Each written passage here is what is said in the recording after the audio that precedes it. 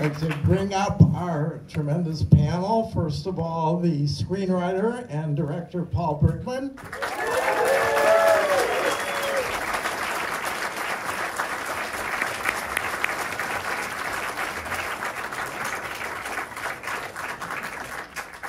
The film producer, Jon Avnet.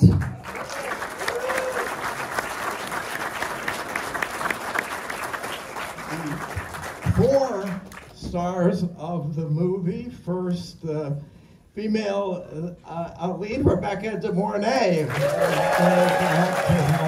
with us.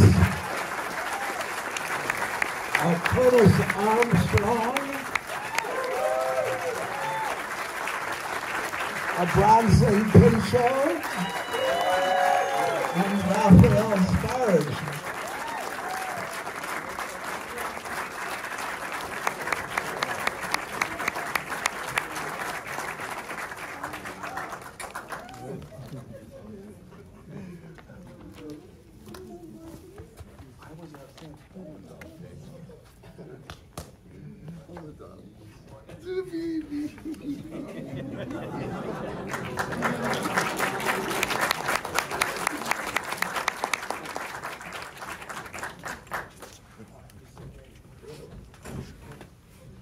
So I guess I'll start with Paul and tell us a little bit about the inspiration behind the movie, what gave you the idea for it, and did people, it's hard to put ourselves back into that time, but was it an easy movie to sell, or did people think you were crazy? Is this on? No. What do I need to do? Get loud. How's this? Yeah. That's on? Is it on? Just hold it to your mouth. No, but the switch is on. It's on that one. There you go. You're good. Okay. No, it was not easy to get made. We were turned down everywhere with this particular film, which is a whole saga in itself. I just want to say one thing. In 1972, I think it was, I had come out of college with a student film. It was a 35mm film called A Young Man's Romance. And I was trying to get work based on the film, which was not too successful. But I did get a theater operator to show it in one of his theaters with a film called The Heartbreak Kid. They showed, it was a 20-minute short that I made, and The Heartbreak Kid was an Elaine May film. So he was kind enough to show it in his theater with The Heartbreak Kid, which was very exciting to us. So we invited all our friends, and we piled into the theater, and we had one print because it was 35, and all the money was in that one print. And we're high-fiving each other because we're finally in the theaters, and the film starts, and it starts to jitter, and then it stops, and then it starts to burn. And we raced up to the projectionist and burst in there, and the film was unspooled on the ground, and we were screaming at him, and he was terrified. And we finally got it back on the reels, and we started it again, and they showed the film. I only mention that because the exhibitor that was kind enough to show the film was Laemmle. And it was in this theater. Oh. It was going to it. Yeah. 1972. Yeah. So, the circle of life, people, you know. Pretty amazing, yeah. So, did I answer your question? No, I'll just tell briefly. I had a deal at Warner Brothers to write and direct a film because they wanted me as a writer. They didn't want me as a director. And I wrote the film there, and then they saw it and they didn't want to make it. So they put it into turnaround. Meanwhile, I brought Jon on board because I needed a producer to talk to. I needed someone to talk to. We figured, you know, these are idiots. They don't know what they're doing. We know people around town. You know, we were around town. We'll just take it someplace else. They lose, right? So we took it everywhere, and we were turned down everywhere. everywhere. And we were like riding on fumes. We thought it was over when a friend of ours got it to David Geffen, who was just starting his company. And this was the first film that Geffen did. And Geffen was kind of a maverick. Second film, Personal Breast. I think it was his first film. Was that for the Geffen Company or for Warner's? It was Geffen Company. Okay. Well, it was early on. And Geffen was the kind of guy, you know, I had lunch with him and he said, let's do it. And the irony of that is his deal was with Warner's Distribution. So after we made the film, it came back to Warner's. Right. Who turned it down? Who had turned it down. And they still didn't know what to do with it, really. You know, it was, it had to find its own audience. Well, it did. John, yeah, say a little bit about what sort of drew you to the project to begin with, and what do you think accounts for its enduring appeal? Well, I met Paul because I was doing a movie that makes unremarkable seem like a positive adjective. And I called Paul because I had read stuff that he had written and said, can you rewrite this? And he said, how long do you have? I said, 2 weeks. He said, I couldn't rewrite this in 2 years. And I thought, I like this guy. And then we had lunch and he talked about the project, the Risky Business Project. And then he started working on it at Warner Brothers.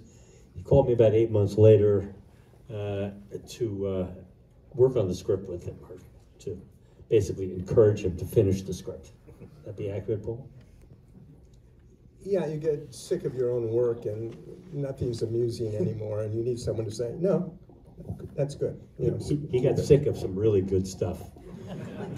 And I was wise enough to say, this is good. Anyway, he finished it, and we did think we had something great. It was certainly much better than anything I'd ever had. And so I was very bullish on it. And also, as we worked together, we talked a lot about films, and the films that were interested to him and interesting to me, and a number of them showed in this theater as well. And particularly The Conformist and The Graduate were two kind of thought pieces, if you will. And so yeah, no one wanted to do it. The executive at Warner Brothers, who Paul had to deal with, loved it, thought it was hysterical, and he was told by his bosses, who were wonderful people, Bob Bailey and Terry Semel, that it wasn't as funny as he thought it was. And then, as Paul mentioned, David brought it back to Warner's, and jumping forward, the way the clock goes in our business, the film obviously was very successful, and the first big article on Bob Bailey and Terry Semel in the New York Times was entitled Risky Business, and how they had conquered the business with this film. So there was a little bit of irony going on there. But the thing with Geffen was that David had responded to the script and promised Paul that Paul could make his movie. And the people who you see up here on this stage are a direct result of that, because Paul and I spent, 8 months with Nancy Klopper, working on the casting, and we believe we came up with a great cast, and I think history has said, look at these actors.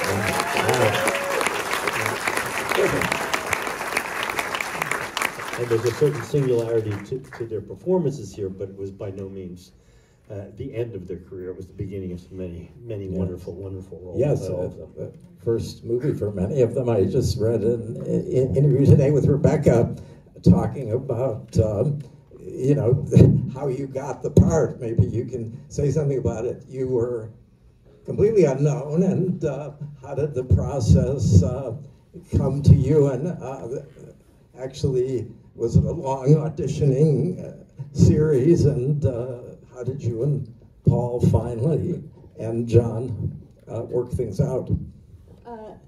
Is it on? Yes. So that's on? Okay, I'll talk into it. I'm so happy to be here.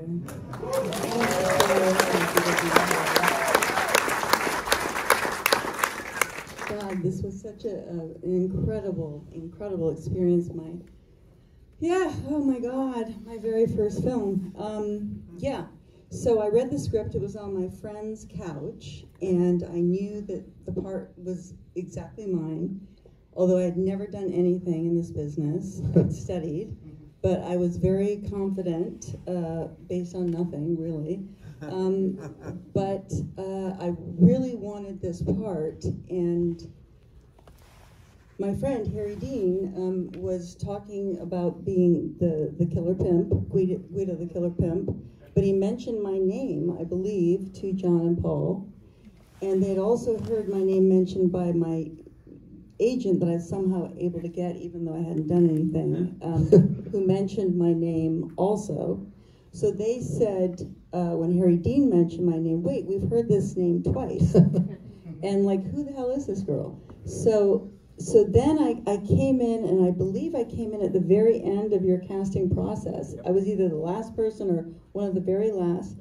And I came in, and I just will literally never remember, never forget the experience of auditioning. I just felt the room, I felt the character, I just felt this is going to be my part. I really did. And however, they needed me to audition several times, including a 6 a.m. screen test with Tom, which I got up at 3 in the morning, I remember, to get all my makeup on and get there. And Tom had flown in from Tulsa, where he was shooting The Outsiders. And we met at 6 a.m. at Steve Tish's house, one of the producers, Steve Tish's house. And I remember Tom walking in, and I saw this kid. He looked very kind of scruffy and stumbly. Kind of greasy, yeah, just kind of, and I thought he's perfect for the kid. He looked very kind of like unconfident, actually. And I said to him, listen, I don't know if I told you guys that, but I whispered in his ear, listen, this is a chemistry test. So we've got to get some chemistry going now. I literally said that to him, and he just kind of looks at me like, what?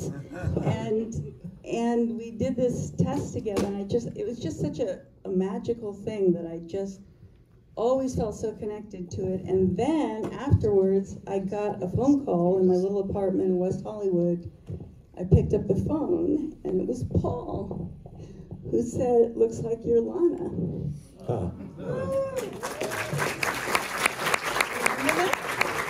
You don't remember that? One of the biggest moments of my life. He doesn't remember it. Okay, What was the second biggest moment? Well, okay. So anyway, that's how I got the part. Right. So Tom Cruise, as you said, had done a couple of other movies, but he wasn't the lead in any of those movies. And I was just... I think he conned them into thinking that he had a much bigger part in The Outsiders than he did. I think he sort of marched in saying, "Oh yeah, I'm doing this Coppola film," and yeah, I think he kind of... So I had been told by one of our panelists that somebody else was originally going to be cast in his part, and how did he come into it? And you all felt that obviously he was a perfect person for it. When he came in for his first reading, He came in late too. He came in We very, had been very casting 8 months, somewhere between 6 and 8 months. It's still on? Yeah. Okay. We'd been casting for a long time, and we had screen tested a couple other actors and came close, but we didn't really, get close enough. And yeah, Tom came in very late, so we had a lot to, compare him to by that point. And we were pretty confident in that early reading with him, I think. Well, the early reading was unlike anything I've ever experienced, because he kept interrupting himself in an audition. He did correct himself right in the middle of the scene and said, "Wait a minute, I've got another take on this. I can do this better." And he would autocorrect, and then he would take direction from you, and the combination, which was pretty gutsy for a 19-year-old. Yeah, and also you were very unique in that you looked for a strong collaborator. You wanted someone who had ideas, and you weren't intimidated in the least bit by it. On the contrary, you welcomed it, and he provided that. And I think that's part of why it worked out so well. I would also like to just say for a second, because we do have a few other actors here, and if I may say, one of the amazing things, we met Bronson, I believe, in New York, and it might have been at the Regency, actually. We were casting it, I can't remember. But Bronson, you were in the Whiffin Poofs? Was that the Yale? Yeah, we saw Bronson on stage. We saw him? Yeah. It's a play about the Whiffin Poofs. Yeah, oh, and you were just fantastic on that. And, you know, there's something that all these, the threes, I'm leaving out, Rebecca, all had in common, which is when they came in, their auditions were so singular. Now, some of that might have been in the writing, but all of it ultimately was with the actors. So Bronson just was so smart. Oh, there's our great casting director, Nancy Clapper. Nancy Clapper. Nancy. Come on down. Nancy Come on Clapper. down. Could we get another chair for Nancy? Is that possible? Never know I'll give her one. And so Bronson just blew us away. And then Curtis did something also that was very unusual in our experience, or I'll say in my experiences since I've done more than Paul, which is the reading he did in the audition is exactly the same cadence that he did in the movie. It never changed. It was just fantastic the first time, and then it was fantastic in the movie. Right, Paul? Yeah, it was that kind of slow condescension that he brought to the movie. So it was perfect for the character. Unlike Raphael, who brought with him a manic laugh that was worked out pretty well. Ask me about Vicky. So let me ask our other three actors just about their getting involved and how you all got along with the two leads, and how did everything work from your point of view? I had never done a movie before either. I was a stage actor at the time and had auditioned for a bunch of movies and never gotten cast in them. And I assumed the same thing was true with this, especially because it was such a long process. It was like I'd auditioned for it a couple of times, and then months would go by, and then they'd say, you have a call back for Risky Business, and I would go, what is Risky Business? Because at that point, I'd forgotten. And, but we were auditioning together, Bronson and Raphael and me, in that at one point in New York, right? With a lot of other actors. Yeah. Kept switching everyone Yeah, around. but you are all together. Yeah, but I've got pictures of us that all the. You do? Oh, really? Well,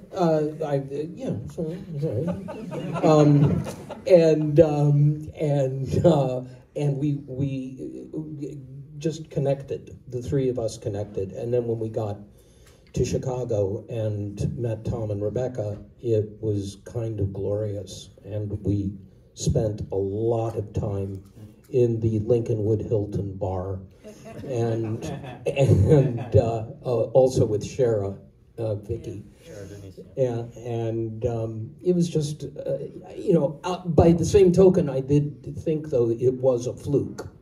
I had been turned down for so many movies that I figured, okay, I'll do this one movie, and then that'll be out of my system, and I'll go back to working for nothing. And but this movie wound up being why I have a career in movies, without question. Deservedly so.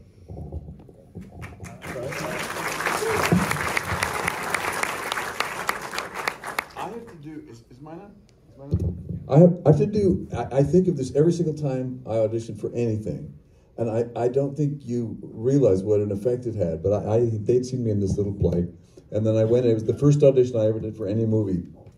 John was standing in the door. Nobody ever does this. They just let somebody else usher you in. But the door opened, the door of the audition room opened, and John was doing this as I walked nervously down the hallway.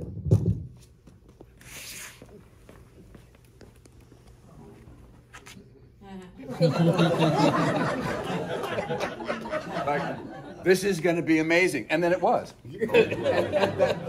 Nobody ever does that. They let you do the dead man walking, and then you go in, and they're just at the end of a fart.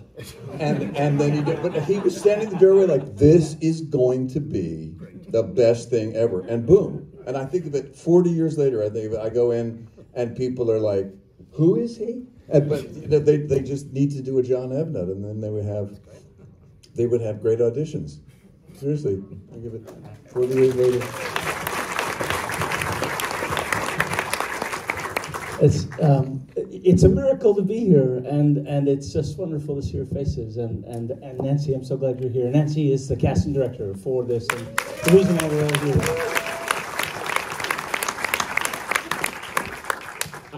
From your point of view, how was the rapport among you and all the other actors? Yeah, I mean, Tom. You were young. I was really young. I literally left high school and came to Chicago.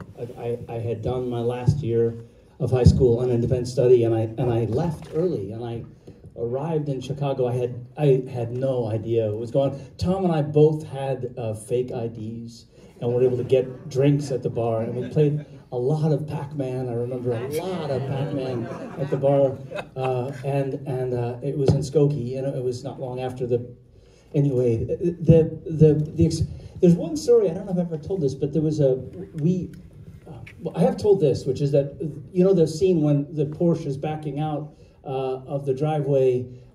John Penn and Tom were very dear friends. He was doing Bad Boys in Chicago at the time, and we used to hang out, all of us together, and he was a very intense cat, and he had gotten a tattoo for the movie, and it was all very anyway, the scene where they're pulling the Porsche out, which you're supposed to be in the car, but you weren't there that day. That's actually right. Were you in the car when they're pulling out of the driveway? Because I was there that night. It was Sean Penn. That was Sean Penn, right? So Sean is in the car as they're pulling out, because I remember being on the set that night. I should actually said that to you. I thought Bronson was in the car and Sean was down real low to avoid being seen. But I thought Bronson was in the car. Oh, he was, all right. Very good. Well, I do remember Sean being on the set. What did happen was the car stalled out by accident, and Paul wisely said, "Keep rolling." Yeah, it was very, very smart. But by the way, I just have to say, Richard Prince was our second AD in Chicago. Right over there. Yeah. Thank you for being here, Richard, and for your work. Let me ask a question for our casting director, because with a movie like this, with mainly new faces, the casting director is very important. And I'm sure you played a role in bringing all these people together. How did you find some of them and put your own recommendations there? Let's see. Well, Bronson I saw in this play, the Yale Wolf and Poofs. And Curtis definitely came in New York, I remember. Raphael, I believe, was LA that you came in the first time? No, Chicago? I was in New York. Oh, you were in New York too. Okay, so you were in New York. And I remember arranging a reading of the script. And you guys all came in and did it. And could have been the movie, you know, could have shot the movie with that. It was so good. The guys were so good. And Rebecca, I don't even know if you know this, but Rebecca I met in LA. The way that I came to know you, believe it or not, was I called Harry Dean Stanton. What? Yeah. I knew Harry Dean Stanton from casting him in another movie. And I called him and said, by any chance, do you know of a great-looking, sexy 22-year-old actress? And he told me that you had been an extra in One from the Heart. And from that, you came in and you read for me. And I think maybe like a week or so later, Helene Shaw called. She was your agent at the time. But anyhow, so you read for me, and then a couple days later, you came in and read for Paul and John. And then close to that time, Tom came in and read. And we were now like 4 to 5 months into the process. Oh, more than that, Nancy, you worked forever. Forever. Nancy is brilliant. I mean, she did an unbelievable job, and obviously you can see the cast, but it's the amount of time, the effort, the fact that she never got tired, and she never got, I mean, she was just unstoppable in terms of bringing people in and working with Paul to find people. It was really remarkable. I'd worked with her before, and I knew she was good, but she was just unbelievable. I was so young. Fortunate. I was really young, and that's why I didn't get tired. But so everything was it took really, really a long time for everything to fall into place. And we did a bunch of screen tests, and of just the two leads. And at the end of which, I sat in the screening room with Paul, and he looked at me and he said, "Clap, what do you think?" I said, "I don't think we have him yet." And he said, "Yeah, well, David Geffen doesn't either." And it was for the two leads, and we didn't, and we're like back to square one. And very soon after that, Rebecca came in through Harry Dean, the late, great, very great Harry Dean.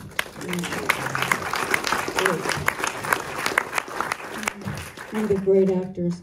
And then Tom's agent called and said that he was shooting, what was it called? The Outsiders.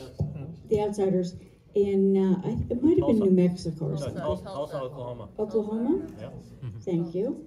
And your memory's better than mine. So he came in on a day off, and I remember his hair was kind of slicked back as it was in The Outsiders, and I think he had maybe a gold tooth. No, he had a chipped tooth. A chipped tooth. Okay. I knew something with the tooth. And even though he physically was not, he was so not Joel Goodson, we all looked at each other as soon as he left the room with a great sigh of relief, I think. A great sigh. And then we made arrangements for him to come back. He took a red-eye in, and red-eye in from location, and he and Rebecca came to Steve Tish's house at about 5:30, 6:30 in the morning. And instead of these big fancy screen tests, it was just on a handheld little Sony video cam. Am I right? Yep. With Yeah. the old Vidicon elements for those of you who use them. Yeah. And that was it. That was it. So this movie, I think people have actually spoken about this and written about it, that, this was very much an R-rated comedy that was popular in that era, and you rarely see those movies made anymore today. And I wonder what your thought is as to why that all changed. I mean, there were a lot of successful ones, I guess, in the 80s and the 90s, and it's a genre that's kind of gone out of fashion. What's the question? Well, it was the height of civilization, so I think that's very clear.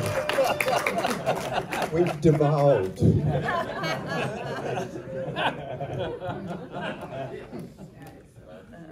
I think it's it's very difficult today to have the kind of freewheeling humor, and even when you look at the sexuality in the film, it was both somewhat explicit, and at the same time it was not gratuitous or exploitative. And by the way, part of that was just how Rebecca and Tom worked.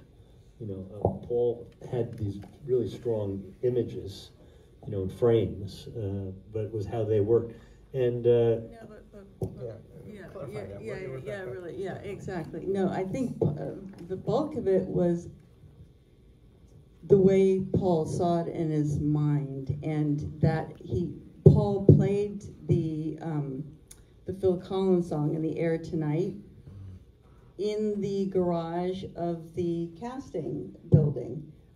Right after I was cast, he knew that song months in advance, and that gave the tone already of a kind of a melancholy, wistful, sad. There was something sad and something aching in that song.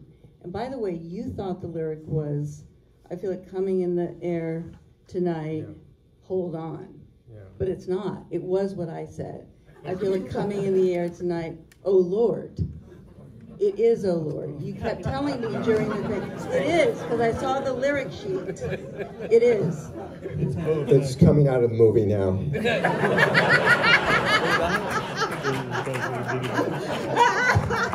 It's so funny. No, but I realized in making in the way that Paul devised those love scenes are there was just there's something beautiful about nudity, about passion that was not exploitative, and that I felt from how he directed, and combined with that, I really wanted to bring a nobility and a dignity to a person that, most people would think she didn't have that. Why don't you talk about how you saw the character, from what you read? Well, how I saw the character. Well, first of all, her name was Lana, which I believe, I always look up the root of names, and Lana means to float, I believe, in Norwegian or some Scandinavian thing. So I was like, oh, so she can always float. Either I made it up or you said it, that her last name was Scharf. Did you say that? Yeah. Yeah, which means sharp as a knife, right? Scharf in German is sharp as a knife. So she floats, and she's sharp as a knife. That's how I started. And that's all you needed. No, but I did more. No, but yeah, I saw her as the soul of the film. The film was a perfectly constructed, funny, tight, coming-of-age story. But on another level, it completely functioned as a kind of what I saw as a meditation on the cost of succeeding within capitalism. And, it's quite clear that's what it is, but I thought I was very smart figuring that out at the time. But it was about that, and, Lana represents the underdog, the person that we really see, shows the cost of what it costs when you don't come from the cushioned home of a Joel Goodson, who, how does capitalism work? Lana kind of was in the cog of the machine, and, Joel was kind of, it's in certain sectors it's handed to you. I mentioned the lost line from the lost scene at the end. What was the lost line of the lost? They took out a key line at the end. What was it? It was, why does it always have to be so tough? Oh, right. Very emotional reading from you, and they took it out. Yeah, in the last scene, in the breakfast scene. Yeah. Paul had a different ending, which we actually screened at the 30-year anniversary. And unfortunately, this was the ending that was in the theaters on the early DVDs. The 30-year DVD and the 40-year DVD has the ending that Paul wanted. And it was a very unfortunate fight over the film, because it had a lot to do with the meaning as you had constructed it. And so in the moment he's talking about, which was in the original version and in the last version of the DVD, Lana has one moment of vulnerability or even sentimentality, when she says, why does it have to be so tough? And then Tom says, come here. She walks halfway. That's right. I don't go over there and then anymore. You end up sitting That's on in his my mind lap still, that I did. with all these commuters coming in Yeah. at 5:30 or 6 in the morning from Outer Drive. And, it was this one moment of vulnerability, and the sense that what you're talking about, which is the price of your life versus these future enterprisers who are entering this Reagan world. Handed it. And it was Paul's view. You should speak to him. But yeah, the original ending. John, you articulated that very well. The original ending, he didn't get into Princeton. He did not get into Princeton, and that was the statement that Paul was making of when he.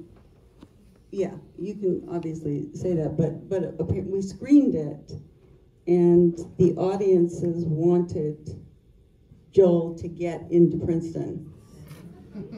They did not want him going under because of what happened. And so that was an ending that Paul really, really, really didn't want to do. Right. But it seems to have worked. You say so. Well, everybody seems to think so. I prefer that ending, the original, for sure, but everything happens for a reason, I guess, somehow. So, how was the studio? As you said, they at the beginning had no faith in this, and then it turned out to be a huge success. I know that, and people often take credit for it after the fact, even though they didn't want to do it. But how did it change all of your lives, the success of the movie? I got out of town. How about you? Yeah, Paul, a few years ago, came and visited me in my house in Los Angeles. He had never been there before. I visited him in his home several times. And he came and visited, and he walked around looking at it, and he said, so this is the house I bought you.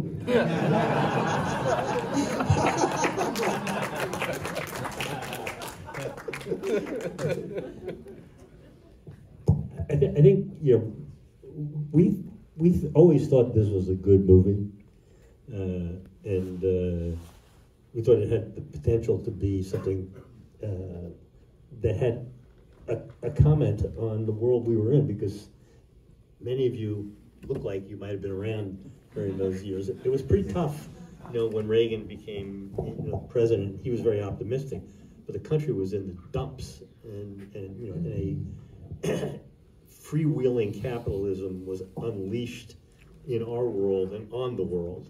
And Paul and I hoped or aspired, as you can do when you're young filmmakers, about making that generation's Graduate, the film that affected and impacted us enormously, because back in that time when the word plastics was mentioned, everybody went, oh, that's fake, that's, everything is wrong with the world. And our view in this time period, in 82, 83, was if someone said plastics, where do I sign? Right. And so when Tom says, do you want to serve fellow mankind, of course he's not saying it totally seriously, but they're throwing French fries at him. And then you have got the little, the future enterprisers, and that ending that Paul wrote and the way he visualized it, I thought was just fantastic. And then you've got the real capitalist, the person who's struggling for her life and their consequences of it. And then you've got David Geffen. That's a capitalist. Now that's capitalism. But he's also the one who saw this movie, and to his credit, he did it, and other than the fight at the end, he really supported it, and he bullied Warner's around, and it just shows you that there was something to this person early on in his film career. His record career had already been very well established, where he saw what Paul wrote. Maybe not 100%, maybe 90%, maybe 85%, maybe it was slightly different, but he really did get it. And I'm saying we, all of us in the audience, we need people who get it. We need people who take chances. We need people who say, he's not just a writer, he's a writer-director. We need people, luckily we have the independent world, which many of the films come here, and people get a chance to do that. But we also need it in people who want to make a career out of making films, a career out of not just entertaining, but asking questions that are relevant to you, provoking you, making you think, making you debate, making you perhaps change your mind, making you be a little more optimistic, challenging you. And that's what he did in allowing this, and a couple of other movies he did.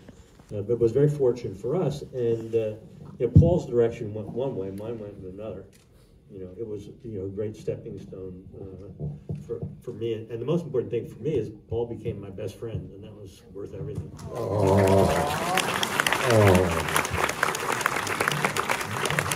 Just have time for maybe a couple questions from the audience. Yes, go ahead. First of all, really thank you so much. This has always been one of my, thank you, John. Thank you so much. It's an honor to be at the Laemmle Theater and to see all you creative people. Risky Business has always been one of my favorite films, and I must say, earlier today I went to see Tom Cruise in Mission Impossible and came over here. It was really great, so I guess I'm feeling my age. I wondered, if it's not inappropriate, I wanted to ask you what you think about how it's going to go with the writer's strike. Is there at midnight tonight something's going to go on? Because it's really, that's where it all begins. And with the Screen Actors Guild right here at midnight, that's the huge part. What is going to happen and how are we going to support it? And I just thought, if it's not inappropriate, I wanted to ask you about that. For those who don't know, I was head of negotiations for the Directors Guild of America, and this is where Richard and I work together. You know, the world's changed. It's an ugly world. You know, it's very difficult to agree on basic principles, and the business of the film business is so different from when we started out, and it's changed, and it is changing. And so, if you add to that the fact that you have something that is going to be a large technological shift, and people don't deal well with change. And you know, so what is AI? What's GAI going to mean? Who can really answer? Will it have an impact on our world? Yes. So it is in the context of that, in the context of changing business models, that it's become very complicated to come to a resolution in these collective bargaining agreements.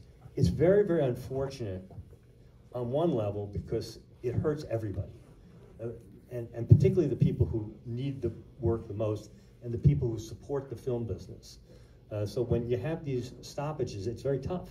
At the same time, you know, we're nowhere without writers. There's nothing without writing.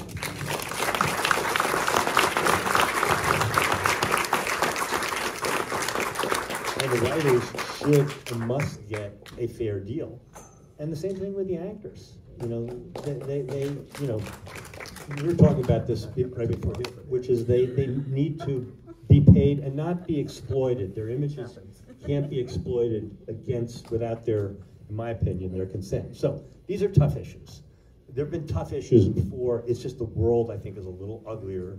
There's a little less trust. Unfortunately, the line that Paul wrote doesn't seem to get the laugh that I thought it should get, which is if there were any logic to our language, trust would be a 4-letter word. It seems more applicable today than 40 years ago. So it's unfortunate. A question about Tom Cruise makes me think, of course, yes, he has this huge movie that's opening today that's going to be an enormous blockbuster. And, he's managed to have this blockbuster career for all these years. But for actresses, I don't think it has been so easy to sustain a career for that period of time and get the same attention and the same breaks. How did you deal with all that, looking at how things went for him and your own sort of journey during that same time? Well, I was just going to say, I feel, is this working? How's this? This is a better one, by the way. I really feel a lot of regret that I didn't start, jumping out of airplanes early on. I really think I should have started doing that, or even jumping off of cliffs, parachuting. Look, it is a tough thing to be a woman in any business. Okay, it's just there is no real true equality, and every woman will nod her head. That's the way it is so far. Things are changing. So there's nothing really to say about that, except for you do the best you can, in any way you can. And I feel that, and ageism is a thing, obviously, and it's ageism in Hollywood, but it's ageism everywhere. I mean, in every profession. So I think that I've been incredibly lucky. I've been incredibly blessed. And it all started with this film. That's why I'm just so, I have just so much love in my heart for this film on so many levels, but also it taught me something about what makes a great film, which is, it is when, well, first of all, obviously you need a really good script and a really good director, which helps. But I think everybody, the key people, like the producer, the director, the cinematographer, the actors, on set, that they're all dreaming the same dream. And I really felt that on this film. I mean, the finished film, weirdly, is not that different from what I saw in my head. I mean, it's more beautifully shot, because I wouldn't know how to think that, but it is the sensibility, it is the film that I saw. And I had that feeling, just like what you had about Jon, that when Jon, it's like they say as an actor that if you're going to play the king, you don't act like a king. You let the other actors around you treat you like a king, and then that's how the audience gets that you're a king, you know. And I felt that the job that I did, Jon and Paul like really looked at me as if I really was it, like I was really going to bring it. Just like what you said. And I felt that coming through. And it made me more confident. But in any case, that's just, I'm digressing. The business is tough, and it doesn't really serve me or anyone to sort of dwell on, you know, how tough it is. Just sort of get on with it. That's all I can say. Well, I would say one thing, you know, one of the results of this was, I always wanted to direct. I learned an awful lot as a producer working with directors. No situation more than working with Paul over and over again. And you know, the first film I directed was 5 women starring. It was Fried Green Tomatoes, you know, with Jessica Tandy and Kathy Bates, you know, and I'm just a cis male, you know. So you know, but I think there has been some progress, you know, with all the things that I'm critical of in terms of at least one, first acknowledging the lack of diversity in terms of roles for women, roles for people of color. And I think there's been some real progress. And we look at it in the Guild very carefully, like directors, you know, how many women directors, and the opportunities, and how many people of color.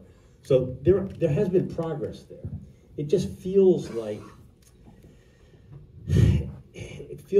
there's a weight, you know, on the business in terms of getting fresh voices and giving them an opportunity to not only make a movie, but to have a career. And that's, again, part of these questions right now about work. Can you have a career in this business? You had a question. I just would like to add that, in fact, Rebecca, after Risky Business, she was hotter than hot. She did Hand the Rocks Cradle. You can remember. Phenomenal movies. And then she decided she wanted to be a mother. Okay. And so she took time off for that reason. And then, you know, her children are grown now, and she's inspired to work a lot again. I'll get her again. Which she has been doing. Do you want to add anything to that, Rebecca? Yeah, like I said in this interview that came out that is great in Rap today. I just find it very hard to multitask, and when I became a mother, I just really became devoted to that. It wasn't really a conscious decision, but I love my daughters, and but I, you know, I love movie making, so. That's great. So, yeah, just we have to go ahead. One more. Yeah, go ahead. Yeah, I'm really interested in the tone that you get in the film, because when I saw the film when it came out, I had debates. I was a young man then about whether this was. I said it was a brilliant film because it seems like a capitalist film. It seems like a Porky's in some ways, but it's not those things at all. It's anti those things. And I think it comes down to the tone you achieve in the acting. I mean, it's funny at times, but it plays against the humor often. even when it's funny, or it plays, it has that kind of, well, like Graduate does to some extent, that kind of weird, I don't even know how to say it. Tone poem. Huh? A tone poem. Yeah, exactly. And I was wondering if, like, how much of that was as you were making it, or if that was your vision all along, because it's a really great juxtaposition between the sound and the humor, but then the kind of melancholy that I think Rebecca's character is at. I agree. That's the heart of it. And also, like, I don't like Tom Cruise's character very much in a weird way. I like him, but I don't like him. Right? So there's a weird tone there in terms of. So I just wonder if that was in the process as you were developing it, or Okay. The tone was the intention before I had the plot. I wanted to do a mix of humor and a certain darkness with theme underlying it, and to see if you mixed in real sexuality with those other two elements, where would you come out? And it was an experiment. We didn't always know what would trump what, whether, you know, you wouldn't get a laugh because of something, or, you know. I'll give you an example. When Rebecca makes her entrance, and it's a, you know, a very kind of heightened moment, and she says, "Are you ready for me, Ralph?" We didn't know whether that was, you know, it's a funny line, but what would trump what? Would the heightened sexuality of the moment, you know, take over, and you wouldn't get the laugh, or would you get the laugh? And that was throughout the film, and it was an experiment. I didn't know. I just know, from my point of view, I wanted to make the film that I wanted to take a date to in high school, but didn't exist. That was kind of basically, while I could still do that, because I was young when I made the film. Yeah, I wanted to do the film that didn't exist, and it was that mix of tone that made it apart from other films for young people that were being done at the time. You talked about Happy New Year, the French film. Oh, yeah. The Claude Lelouch film. Yeah. Oh, we did? Yeah, we you did. mentioned that as, again, along with the Phil Collins song, you mentioned that before we started shooting that you wanted this sort of bittersweetness of it. Yeah, there's a bittersweetness, and also visually, I thought, you know, typically films for kids were just like lit really brightly and terribly and whatnot.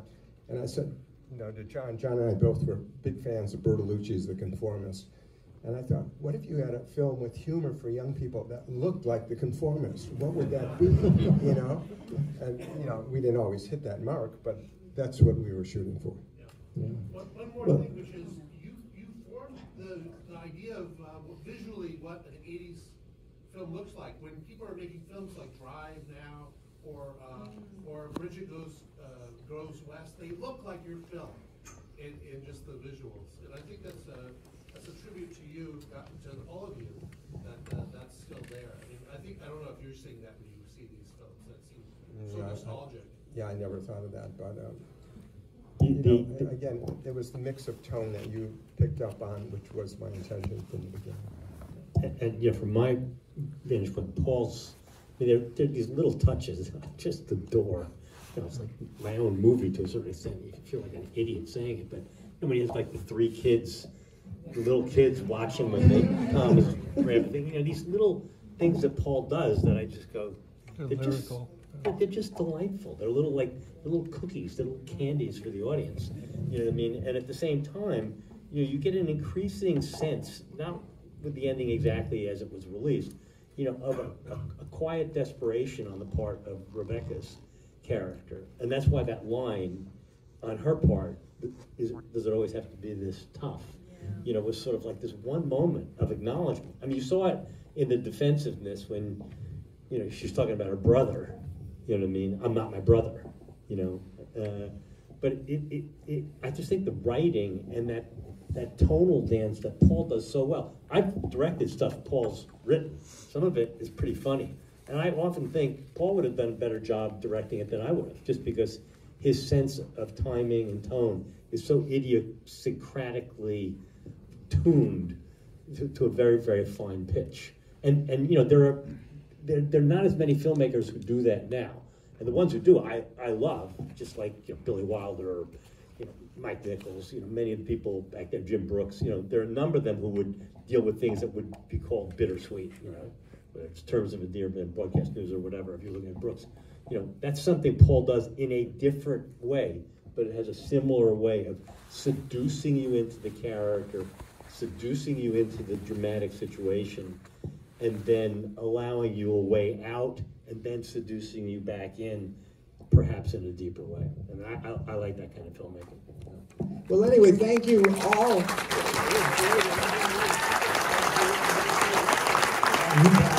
Thank you to the audience, and just the audience as well.